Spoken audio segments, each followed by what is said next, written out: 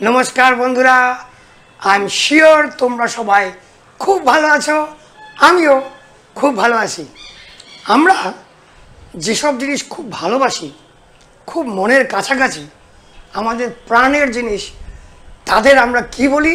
তারা যখন চলে যেতে চায় তখন আমরা বলি अभी ना जाओ छोड़ कर के दिल अभी भरा नहीं, अभी ना जाओ छोड़ कर के दिल अभी भरा नहीं, अभी ना जाओ छोड़ कर के दिल अभी भरा नहीं। আমরা তাদের যেতে যেতে চাই না, কিন্তু আন্ডার ল অফ অ্যাট্রাকশন আমরা যারা ল অফ অ্যাট্রাকশন ফলো করি, আমাদের জন্যে ছেড়ে দেওয়া, যেতে দেওয়া, গিভ আপ করা, এটা ভীষণ ইম্পর্ট্যান্ট আমাদের সব কিছু পাওয়ার জন্যে। এটা আবার কীরকম কথা? আমি চাইছি অথচ আমি আবার ছেড়ে দেব? হ্যাঁ, সেটাই হচ্ছে ল অফ অ্যাট্রাকশনের একটা ভীষণ ভীষণ গভীর সূত্র। তোমরা দেখতে থাকো।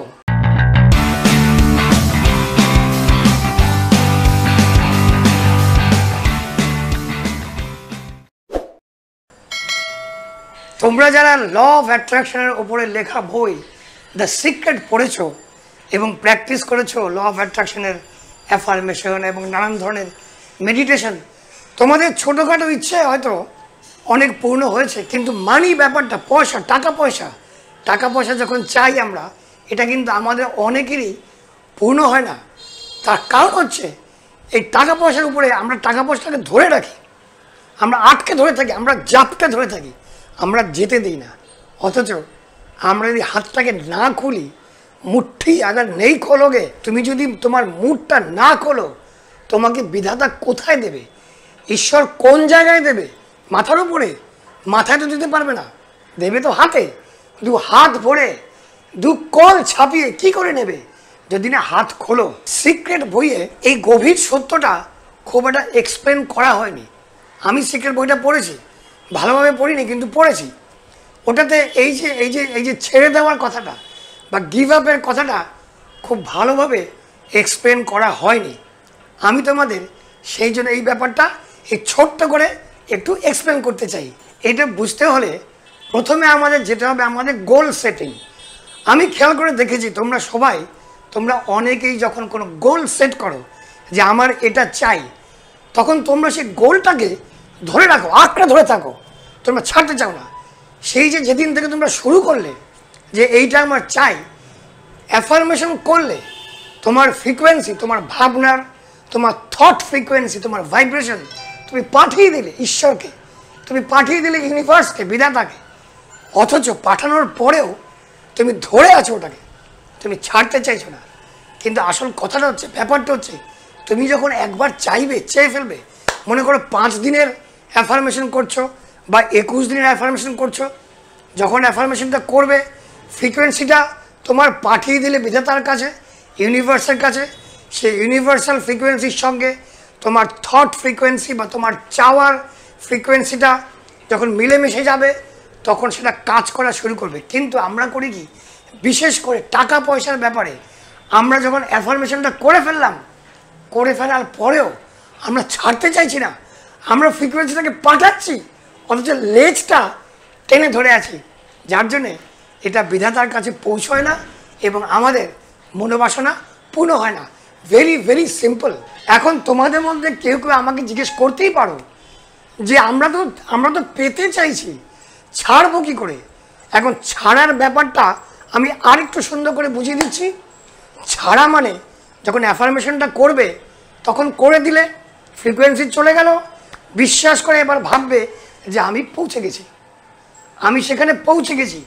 আমার একটা ভিডিও আছে, সারাদিন কি করে মোটিভেট থাকবে, মানে ওটার মধ্যে তুমি থাকবে, এই রোলটার মধ্যে তুমি থাকবে, তোমাকে আর চাইতে হবে না, চিন্তিত হওয়ার দরকার নেই কি কবে আসবে, কবে আসবে, কবে আসবে, কেন আসছে না, দুশ্চিন্তায় মন ছেয়ে গেছে। মানে তোমার চাওয়াটাকে তুমি তোমার হাত দিয়ে আটকে রেখেছো, ছাড়ছো না, ওরা যেতে পারছে না।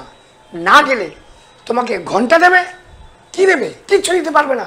কাজেই এই চাওয়াটার যে মোহ, এই চাওয়ার মোহ ছাড়তে হবে। তুমি লোভ করতে পারবে না, তুমি খালি বিশ্বাস করে চাইতে পারবে যে আমাকে এইটা দিয়েছেন, আমি এরকম হয়ে গেছি, আমি এটাই, বাস, আর কিছু নয়। এর থেকে বলার বেশি কিছু নেই।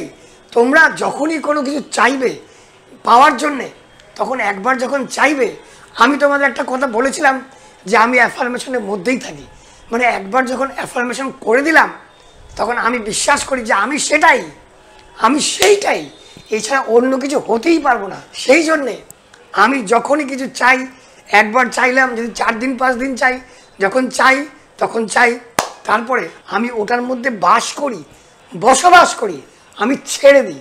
I give up, I let go.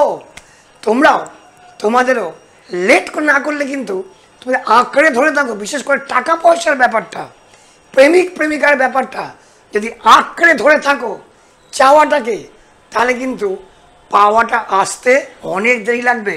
কারণ তোমরা যখন বলো अभी ना जाओ छोड़ कर के दिल अभी भरा नहीं, তখন ল অফ অ্যাট্রাকশন বলে যেতে দাও আমায় ডেকো না,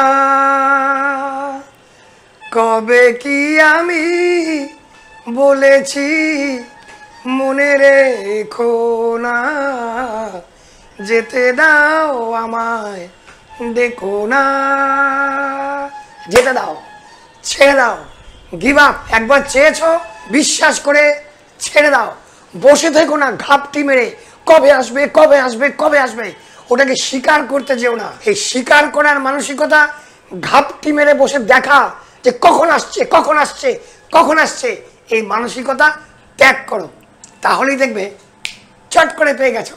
তোমরা সবাই ভালো থাকবে, তোমাদের সবার মঙ্গল হোক, আবার দেখা হবে। যাও, জিতে নাও।